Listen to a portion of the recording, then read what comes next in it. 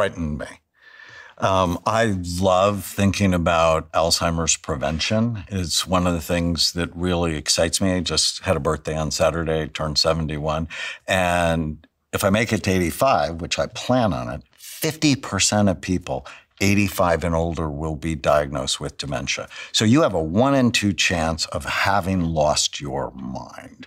And I'm like, no. But is this a tool that's going to decrease cognitive load that then increases my risk? What's cognitive load? How much work my brain actually does. And I was thinking, it's like going from a 20-pound weight to a 2-pound weight, and you're not nearly as strong. One of the important things to say about this study is it's not peer-reviewed.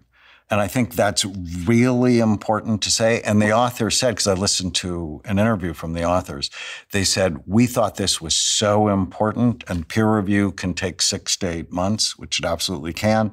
And we thought this needed to get out. So it's just important for people to know that. What's this link, this hypothesis you have between the usage of something like ChatGPT and dementia? For someone that doesn't understand the sort of mechanism there around cognitive load and so on, and the studies that support this idea that if you have less cognitive load, you're at high risk of dementia. Can you make that link really clear for me?